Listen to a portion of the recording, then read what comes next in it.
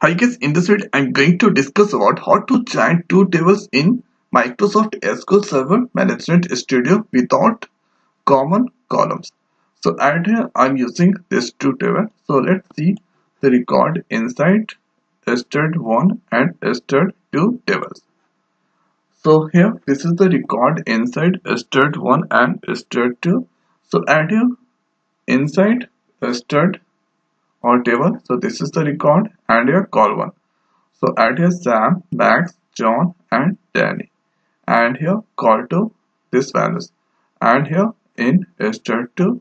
So add here call rows or this, and here in call for, so this is the rows. So there is no any matching values at there. So I want to join these two table records. So for this let's write the query. So add here going to use or select a statement. So add you're going to select.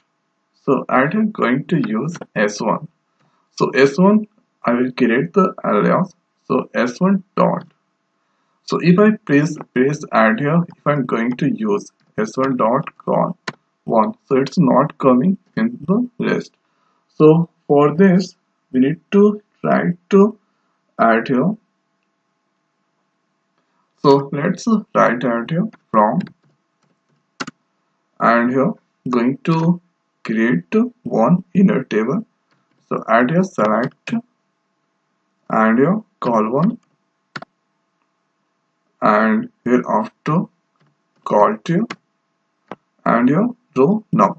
So about the row number function I already discussed at the previous videos, and here after going to use over, and here giving order by call one. So order by call one here.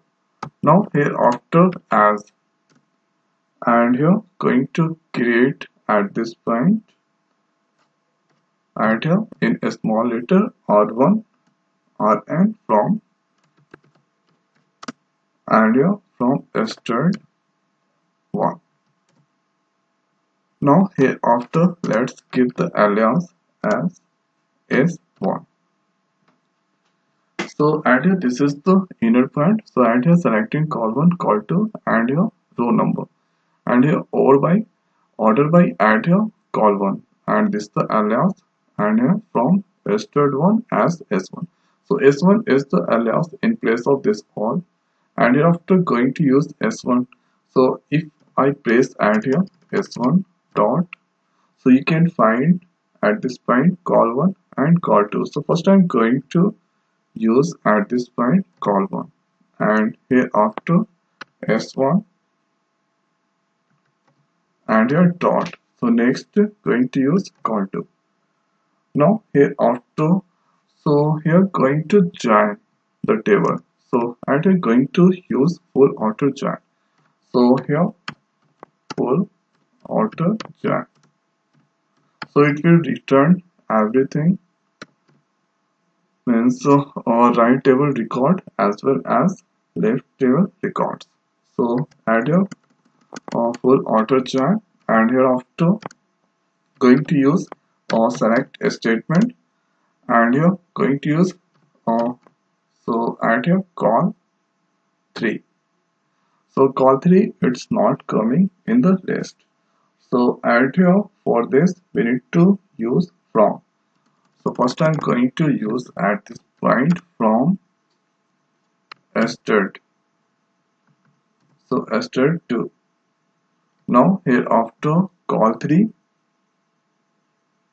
and here comma call 4. So call 4 and here row underscore number, and here after let's use over and doing order by on call 3, and here give the alias as rm. Now here after, so for this one going to give the alias as, and here r sorry, S2. So S2 is the alias at this point, and hereafter let's give on, and here if you paste S1, so here you can find S1 dot. So at here passing, so condition should be RN.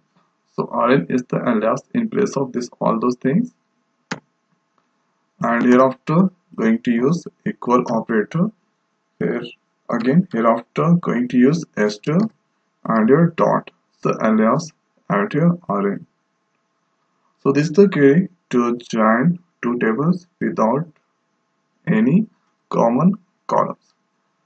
Now hereafter I'm going to include column of S2. So S2 hereafter press dot. So here you can find call 3. Now hereafter S2. So here dot you can find call 4. So at here let's give some space.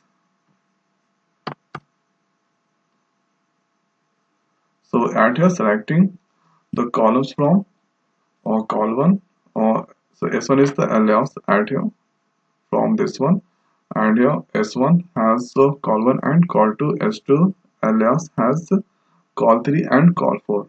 Now here applying full auto join, so it returned left table record as well as right table record. Now execute that. So at here this is the record, it's returning. Now hereafter execute all the query. Hereafter you can check the output. So see at here this is the stud1 table. So this is the record, and here this is the stud2. So first that or displaying stud1 table record here. So this one is in ascending order. So that call 2 it's not in order, but at here call 1 is in order. And in stud2 there are only 3 rows. So at here first this is the displaying 3 rows, and here there is nothing, so it's a displaying none. Now here this is the so this is the way we can return